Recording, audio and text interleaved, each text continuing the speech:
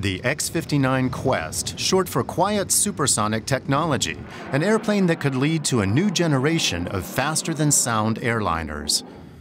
The sun set on the previous generation over 20 years ago with the final flight of the Concorde, which has since been relegated to museums.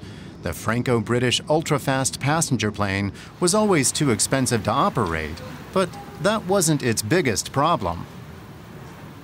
Aircraft generate pressure waves in the air, kind of like ripples in water, that propagate away from them at the speed of sound, over 1,200 kilometers an hour. When a supersonic plane hits or exceeds that speed, the pressure waves compress and merge into shock waves. These are perceived by people on the ground when the plane passes over as a loud thunderclap of sound, called a sonic boom. NASA and aerospace company Lockheed Martin have been working on the X59 since 2016. It's an experimental plane able to fly faster than sound that doesn't blast the ground with unwanted noise.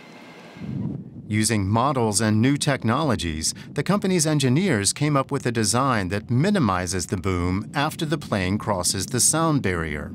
Only smaller waves reach the ground, making only as much noise, its makers say, as a car door thudding shut. The X59 design still has to go through rigorous testing. Its developers are also planning trips over population centers to see how people perceive its sonic footprint.